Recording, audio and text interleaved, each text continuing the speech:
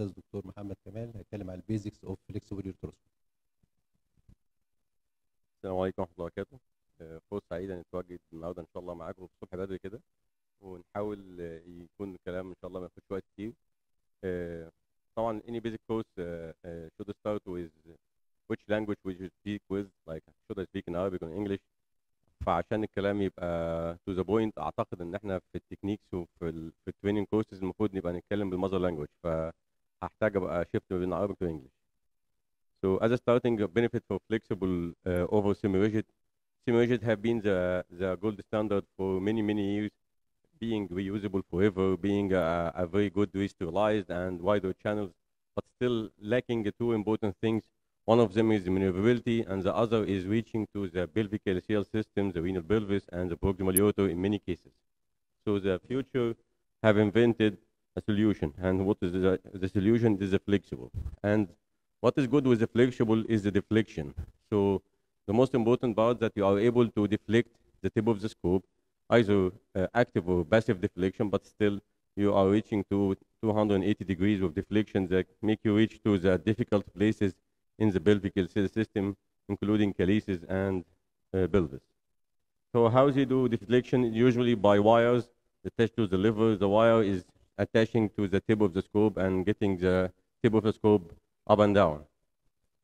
So take care about these wires. It is not steel, and they are going to be less durable if you are going to deflect your scope too much. So make the deflection less as much as you can. Again, the secondary deflection after the active one, which is bent of the segment just proximal to the point of active deflection. And this happens when you push your scope with your other non-dominant hand. So what will be the drawbacks of using the flexible?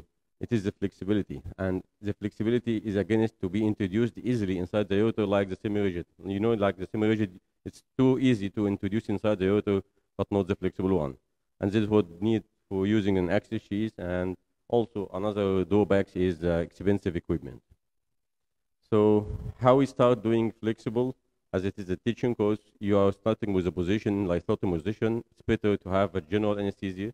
Your patient breathing movement would be very disturbing for you during chasing a stool inside the kidney. So as much as you can, making a general anesthesia.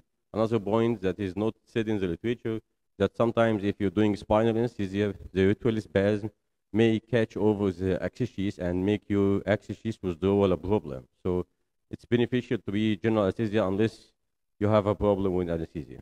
Don't work without a C-arm and laser in the stone cases. It's never doing a flexible without C-arm, and I don't think that you can fragment the stone without a laser. Care about your ergonomics to save your wrist and elbow and shoulders, because after 100 cases, if you are doing a bad ergonomics, you are going to visit your neurosurgeon. The first step is, as I said, this is flexible, and we are not able to introduce it easily inside the ureter. So we need something to make it easier for us, and this is the access sheath. But we are not going to start immediately with insertion of the access. Usually is the best case scenario that you start with your semi-rigid, trying to test your ureter, and introducing your flexible guide wire, and seeing if the ureter is hostile or compliant. Because a lot of cases should start and end by inserting a double J and stop the procedure, because if the ureter is too tight, and you are trying to push the scope hardly, you are going to make a bad scenario. So as we said, that I usually start with doing a semi-rigid, trying to see how tight is the ureter and how compliant is it. Is it going to immediately do flexible, or are going to stage it and stent it? So don't forget to counsel your patient about this point. This is a very important and mandatory thing that you say in the counseling, that if I found the ureter tight, I'm going to stent you and get home safely. So how we are going to dilate the ureter? Sometimes passive dilatation with the scope is enough, and if not, you need to insert the balloon. It's important that you use the right size balloon. Sometimes it have be longer than 4 centimeters, or you are not going to dilate the intramural part well. Use the gauge and increase the pressure up to 20 atmosphere, because this is what gives you the good dilatation. After a good balloon dilatation, you start to insert your access sheath easily, step by step, stepwise. Don't introduce it immediately in a one step, like you have to go in an interrupted movement, trying to test if the axis is going up easily or not. The ideal position of the axis sheath in the past was just below the BOJ, but after introducing of the bendable one with the soft tip, so you could even go with the axis sheath inside the calyces. But if you are using the old one, so take care it should not go after the BOJ. The size of the axis sheaths are different, I think maybe covered in other lectures. And here are the difficult scenario I was talking about. So you take care that introducing an axis sheath in a hard way is going to have a harsh complication. Sometimes this complication may go smoothly after a GG, and sometimes it's going to have a permanent structure or permanent reflux or whatever. The second step after introducing the axis sheath is introducing your scope. Usually we hold the scope with the dominant hand. So if you are a right hand guy, with your right hand, with your thumb over the deflection lever, and you use the other non-dominant hand to manage the tip of the scope and to push it forward. And this is the first step, is how to catch it. Second step is how you rotate it. So as we know, we have a two type of rotation with the scope. One is called the macro and one is called the micro rotation. The macro rotation, while you are holding the scope like this, is in a pronounced and supine movement. And the other micro is the one that you push the scope with your other non-dominant hand. So as we see here, and this is one of the pictures that I love, you have to know which side you are walking in. Is it the right side or the left side? And if you are in the right kidney, you should see the calyces to the left. If you are in the left kidney, calyces should be to the right. And again, if you are trying to do the movement of rotation, you have, without looking to the picture, to know if it is in the right kidney, it should be supination. If it is in the left kidney, it should be pronation. These are the movement, and the other movement with it, you tip of the other non-dominant hand to introduce the scope forward and backward. So this is the rotation. And as we said, the macro and micro rotation, one with the dominant hand, the other with non-dominant hand. And keep your elbow flexed 30 degrees or 60 degrees, and keep your wrist in a good position, because you're having a headache of neuralgia for all your joints if you are not having the right ergonomics. After this, and you successfully introduced the scope inside the axis sheath and went up, usually the first place you would find yourself in is the upper calyx or pelvis or ureter. If you went up well, it's the upper calyx. Usually you're going to know this with C-arm help. If not, and if you're still below, it will be the pelvis or the ureter. Usually we start to going up to the upper calyx as usual, and one of the tricks that you find bubbles that will let you know if it is anterior calyx or posterior calyx, because this is one of the good points in the orientation. And should have the black triangle in the otoscope, it's at 12 o'clock. And what you have to do is to go from the upper calyx down to the middle, down to the lower, and then to the pelvis. This is the schedule that you have to put in your brain, and you have to be able to know this without using the contrast material. Again, this is the black triangle that we said that it is in the otoscope days at the 12 o'clock. And here is a bubble that you should find at the anterior posterior calyx, because sometimes you cannot be oriented, and maybe you have catches the scope in the opposite way that let you know disoriented. And if you have a stone in the lower bull, so sometimes you are having the biggest problem, because the lower bull means that you need to use more deflection with your thumb, and with the laser fiber inside your scope, this will be hard to have a good deflection. So if you are able at the first to make a reposition of the stone inside the pelvis or other calyces, if not, take care while inserting the laser fiber inside the scope. It has to be straight. Like putting the laser, is it sharp enough to cut the scope from inside and destroy your scope before starting? And this is a big issue. After doing your basketing and laser of the stones and suction, you are going to have a little bit comparison which scope is better. And I think to know this, you have to know what items that you're searching for. Is it tip size or shaft size? Is it vision clarity or color perception?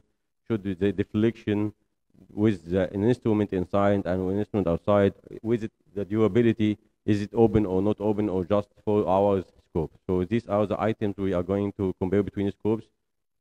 And take care not to damage your scope, either damaging from inside or outside, because from inside, as we said, with an instrument, especially laser, don't introduce the laser except with the scope is straight. And from outside, if you are doing a hard deflection and using deflection too much. And again, there is other uses we could use for the flexible, like this case when we went from the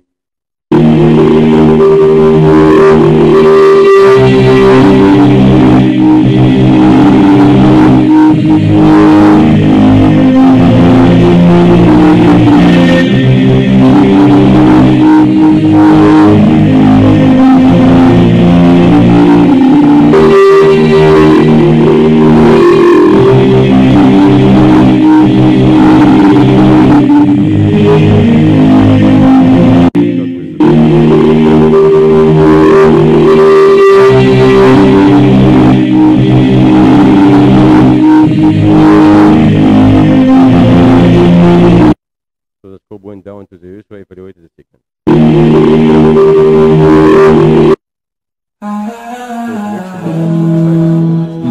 Have a biopsy from pelvic tube.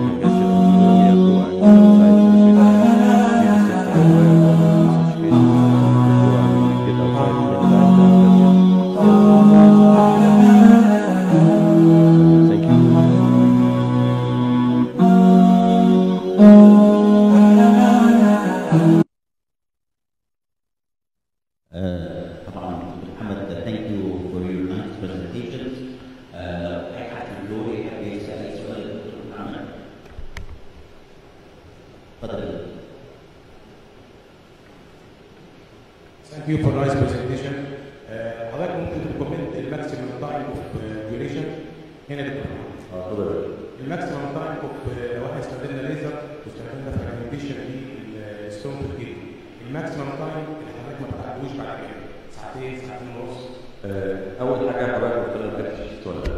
فلو انت بتشتغل اكس شيت ده ممكن يكون نوع سيشن بتاعتك، لكن لو من غير اكس شيت ما تتجاوزش ساعه ساعه وربع ده ماكسيمم. لو معاك شيت ممكن توصل لساعتين مع استخدام الاكس شيت اللي فيها سكشن والانترميتنت ايفاكيويشن سموثلي، اعتقد حتى ممكن تزود على الخطوه دي. الحاجه اللي هتخليك تطول شويه هو الحجم الحصوي والاستخدام الليزر المعين اللي انت بتستخدمه. حجم الحصوه نحاول ما نتجاوزش الاحجام الضخمه ذات الكثافه العاليه اللي هو الفيل جوينت العالي جدا، لان هو ده اللي هيخلي الفرمنتيشن بطيء. كل ما كان الهواء فيه فوق 1200 1300 1500 ده معناه انك انت ماشي ببطء جدا في الديسنتجريشن. الاحجام اللي هي الضخمه الهواء فيه عالي، لا انا لازم اكون مكون في البيشنت اهوت ان انا هيستيك. ثاني حاجه الليزر بيستخدم كتير في دلوقتي عاوز تصورها بسرعه الفرمنتيشن، فعلا ممكن يخفض وقت الفرمنتيشن للنص. فلو معاك كيس ويل معاك حصوه كبيره او حتى لو كبيره ممكن مع السكشن كيس ممكن يخلي العمليه اقل، لكن لما حضرتك فيها تتجاوز ساعتين، وكده انك انت ما يبقاش البريشر اللي بيستخدم عالي جدا. نحاول نبقى عارفين الجهاز اللي بيستخدم في الاريجيشن اللي بيعمل بريشر ده لازم يبقى ليه طريقه معينه في حساب الضغط بتاعه. طبعا بوسطن عندهم اللايسوديول الجديد اللي هم لسه ما نزلوش عندنا في مصر، بس هو نزل بره في امريكا وكندا تيستنج، معاه جهاز على الشيب على التيب بتاعته بيقيس الانترنت بريشر، ويبتدي يطلع لك الارم لو انت تجاوزت البريشر العالي، وهو المشكله في التجاوز الكوليسترول العالي في الحالات اللي فيها دايابيتس فيها انفكشن، هم دول اللي هيحصل فيهم سيناريو الهيماتوما والانفكشن والسيبس والحاجات. فده احنا خايفين من الكوليكيشن حاجات دوينا الهيماتوما السيبس والكيسز الفيتشر اللي بيحصل فيها اكتر حاجه كمان دايابيتس والانفكشن. دكتور محمد، انا كنت برضه يعني عاوز اناقش حضرتك في السايز اوف ستون. ايه البارامتر عندنا في الفلكسبل اللي احنا انهي سايز اوف ستون اكوردنج للجايد لاين اللي احنا المفروض تجو بالفلكسبل ويبقى عندنا اذر اوبشنز؟ هو المسالك ميزتها انها متعدده الاختيارات، يعني انا ما اقدرش احكم على حد ان الاختيار ده غلط وصح، بس هي اوبشن زي ما اتقال، والجايد لاينز حاولت ونسالنا الكلام ده بطريقه تخلينا نختار احسن سيناريو للعيان اللي هو يوفر له الوقت والفلوس. بس اجين هي الفكره فكره العيان عايز ايه؟ وعايز الموست سيف بروسيجر ولا عايز الموست افكتيف؟ فكمسلم مع العيان لو هو بيخاف من الكوميونيكيشن ميبي هيختار يزول الخطوات لغايه سنتي ونص و2 سم. لو العيان عايز الموست انفيزيف اند موست افكتيف لو الحصوه 2 2.5 سم هنروح ناحيه بي سيناريو. فليكسبل لما اخترعوا لي الجريزون اللي هي بين 1 و 2 سم according to the house field and the position of the stone. الهاوس فيلد ما بيأثرش كتير مع الفليكسبل، لكن البوزيشن بيأثر كتير. حصل في اللور فيلدز دي الخطوات الصعبه اللي انت ممكن في الفليكسبل ده اوفر كلما كانت الانجل بتاعتها اكيوت. فطالما الانجل مش اكيوت، طالما الحصوه ما بتتجاوزش 2 سم، السيناريو ده هيبقى سيناريو كويس جدا في الفليكسبل. طبعا مش هنخش على حصوه نص سم، ده كده يعني يعتبر بالنسبه لامكانياتنا في مصر اوفر شويه، لكن من 1 ل 2 سم ده الحجم المعتاد للفليكسبل في الكدني. ممكن اكتر من كده لو الهاوس فيلد بتاع الحصوه قليل سهل جدا انك تكسر حصوه 3 سم في البلبس. الهاوس فيلد بتاعها 600 و700 هتلاقيها بتخلص بسهوله طول ما كانت الهاوس فيلد عالي. فمن 1 ل 3 سم الحجم حسب الهاوس فيلد وحسب مكان الحصوه في الكلس وبروفايد ان مفيش انفكشن. في احد يحب يسال اي اسئله؟ اتفضل. هو يفضل استخدامه وجه عشان نسمع كده السؤال. هو السؤال بيقول انت قرار ما تستخدمش الاكل فيه. فهو يفضل استخدامه لاسباب عديده، منها انك انت تعرف تخش وتطلع 5 6 مرات ري انتري، منها انك انت بيحسن الريليشن لان هو لما بيخلي الوش يطلع من خلاله كده تخش وش جديد فيكسر. منها ان هو سيفر في زيوج الدوميا عشان انت هتخش تجيب شيبس او الدوميا سموث، ولكن في بعض الاحيان لو استخدمت الاكسس وعمل دوما يوتر انت عملت كده سيفر. فانت ما تستخدموش وانت تستخدمه زي ما قلت في المحاضره بخش الاول في السيميوليشن اسس اليوتر بتاعي، لو اليوتر مش طيب خلاص يبقى انا كده سيف اهو اعمل دايليتيشن واحاول انتروديوس الاكسس. دايما كانوا بيقولوا لنا تريك حاول انتروديوس الاكسس بطريقه زجزاج كده بالراحه، ما تخشش مره واحده كده، لو تخش سنتي كده، وطبعا حاطط عليه كميه جلد ضخمه جدا. لو انا شكيت ان هو مش بيعدي بسهوله الشك كفايه. كل واحد فينا هيبقى معاه جهاز يقيس له مقياس الفريكشن اللي بيزق بيه، فمستحيل نقدر نحط حاجه للناس كلها يعرف ازاي هيعدي ولا مش هيعدي. فالطريقه المثبت انك انت لما تشك ما تركبوش، ولما ما تركبوش حاول تدخل الفليكسبل على الجدول فشل الاسنت البيشنت ويبقى اذر سيشن. عشان كده الكاونت البيشنت الموضوع ده مهم جدا انك دكتور محمد متشكرين جدا. دكتور ايهاب رفعت